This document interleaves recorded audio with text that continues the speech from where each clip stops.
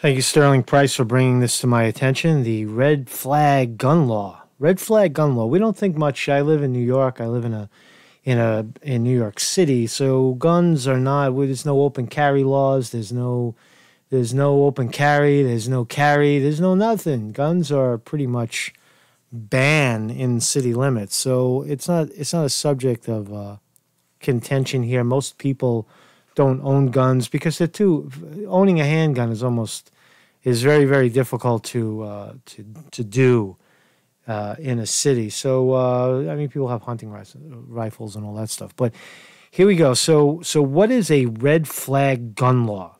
That's basically a law that says a healthcare provider or a police officer or some judge can step into your premise and take your legally possessed gun away from you to protect you from others and yourself. All right, so let's talk about it.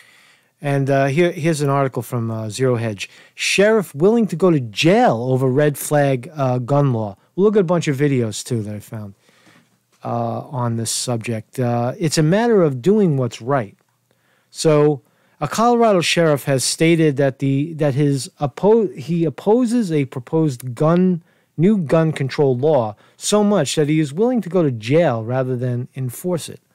Weld County Sheriff Steve Rems told CNN that it's a matter of doing what's right. Here's a bit of background on the bill.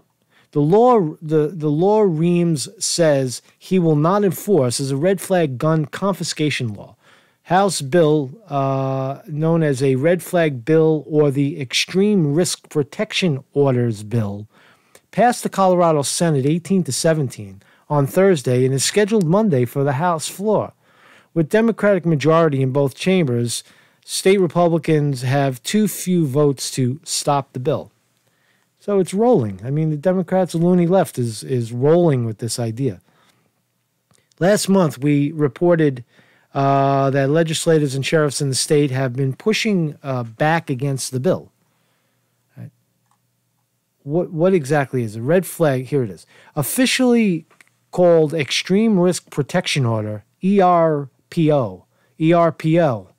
Red flag laws permit police, healthcare providers, or family members to petition a state court to order the temporary removal of firearms from a person who may present a danger to others or themselves.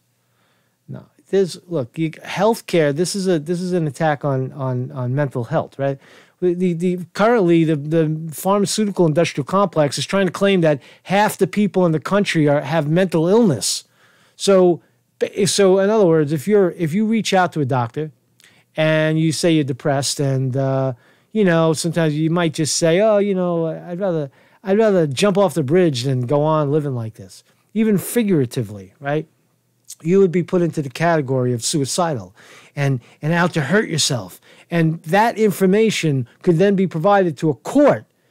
As a medical person, you got your fancy certificate, and you go into the court and say, well, this person said they think about jumping off the bridge, right? Or, but most suicides happen through with guns, right?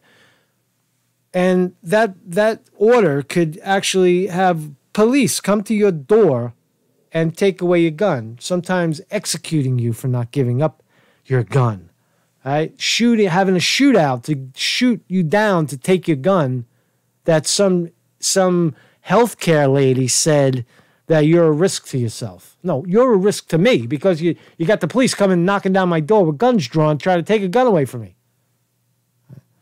So, all right. So there's not much more to say. It's just this is a stupid bill, and let's see what let's look at this.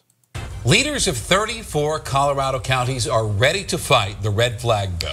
But will it really come to sheriffs refusing to enforce a court order or even sitting in their own jails?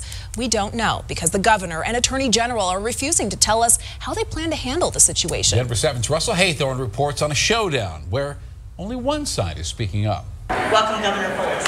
One day after the red flag bill landed on his desk, Governor Jared Polis had to have expected questions about it, but instead made a quick exit from a news conference on another issue. He did recently indicate enforcement of the red flag bill boils down to local control. Every law enforcement agency has to make prioritization. He drew criticism when he compared enforcing the red flag bill to jaywalking when pressed by a reporter. I mean, how many times, Charles, I don't want to single you out, but have you jaywalked in the last year? Every law enforcement agency has limited resources, and they do have to prioritize. But red flag supporters say it is enforceable. Should I listen to a county commissioner who says it's unconstitutional, or should I look to the highest attorney in the state, the attorney general, and who has reviewed the bill, and his office has reviewed the bill and said that they believe it is constitutional? And why don't you look to the actual Constitution of the United States of America that grants the right to bear arms to all citizens? They would be happy to fight. While that may be true, Attorney General Phil Weiser is even more silent publicly than the governor is. He keeps declining our repeated attempts to talk to him. His office said again today the AG is not available to speak. Thanks for checking in. 34 Colorado counties have now declared themselves part of the red flag resistance. Former Weld County Sheriff turned State Senator John Cook says if sheriffs dig their heels in on this, it is certainly within their authority. Sheriffs have discretion on what laws they enforce and which ones they don't. You know, they can say... Great, so there's discretion. The thing I wanted to mention also is that a judge, it says here, the bill allows a judge to order a person's guns to be seized before the person has a chance to appear in court. The bill does not require a second hearing. That's not the part I wanted to read. It says about how a judge can hold a sheriff in contempt of court for not enforcing the law. That's what the sheriff is bitching about. That if he's given a court order and fails to go in and confiscate somebody's guns, he could be held in contempt of court. Now, there's no precedence for that, but there certainly will be. Let's listen to what this jackoff has to say.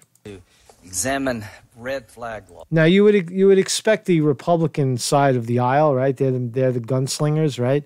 They're Mr. Second Amendment, right? Let's listen to Lindsey Graham.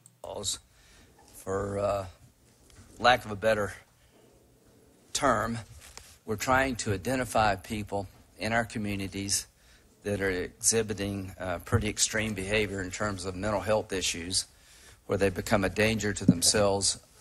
Mental health issues. That is the real subject. Mental health issues. Take away their guns. See that you guys think that the Republicans are on the side of gun possession, but they're really not. The whole apparatus, the whole Congress and Senate apparatus right now is designed to take away your gun and make you subservient, make you take away your rights. This Constitution, what's this business of a Constitution? Is it like that old thing? Remember Obama said that? Oh, that old thing? And others, and allow law enforcement and sometimes family members to go to a court to say this person needs some help and we need to stop violence before it occurs. There'll be a robust due process component. We'll have a witness talk about the kind of due process you need to make such a determination. No, because look, if you, from experience, I used to be a healthcare worker. I was a dietitian. I worked in a hospital, like right out of college. Right, I hated it. But what the point is that as a medical person, you saying that someone has a problem, you're doing your job. So due process my ass. A medical doctor or a psychiatrist or a psychologist can walk in and say that this person said this or said that, and we have to take their gun away to protect them from themselves or protect them from hurting someone else.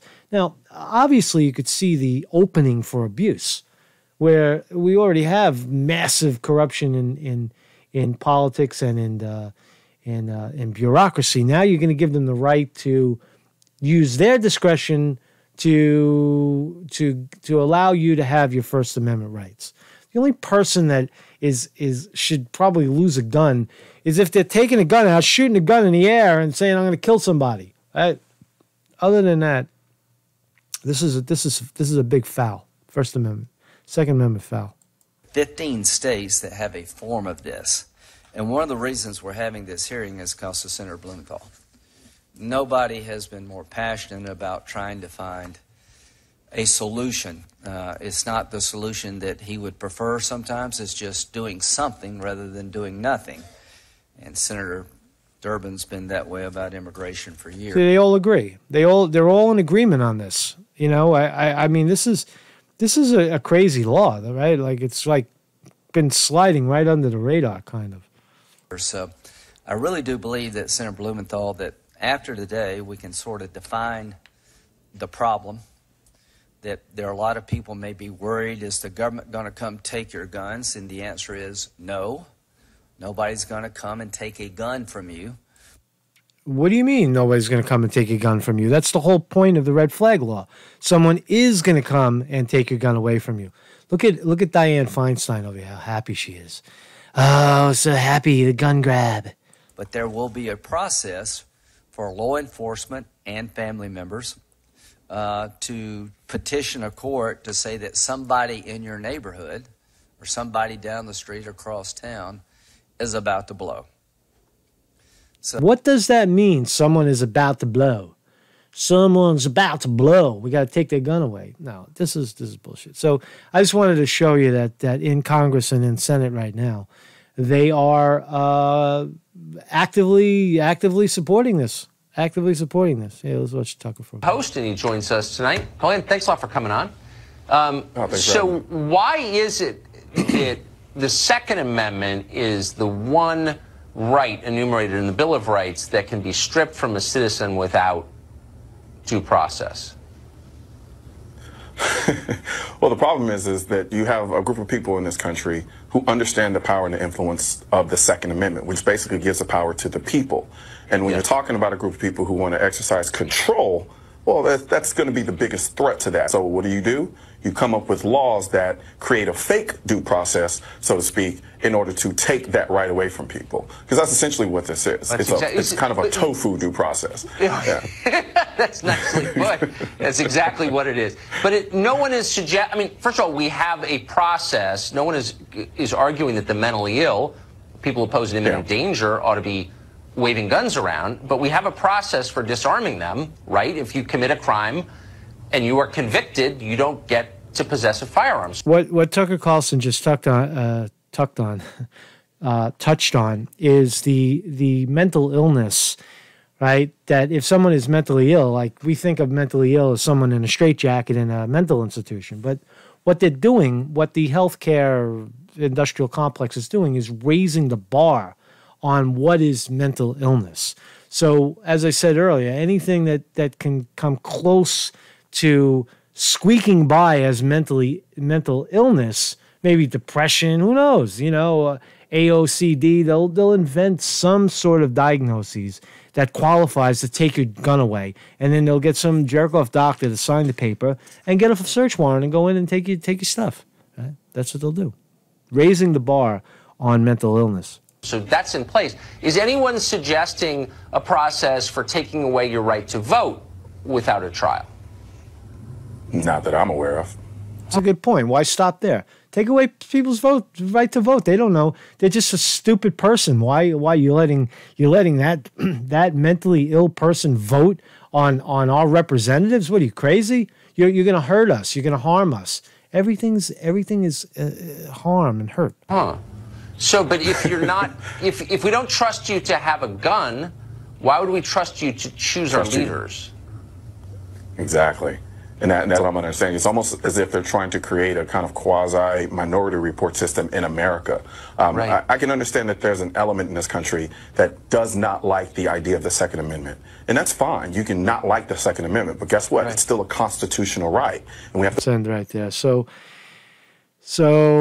I mean, I think it's obvious, right, that you can't. I mean, a constitutional right is a constitutional right, and the right to bear arms is in the Constitution, and it's really to prevent the very people like, Lindsey Graham from getting up in Congress saying, take your gun away because you're crazy.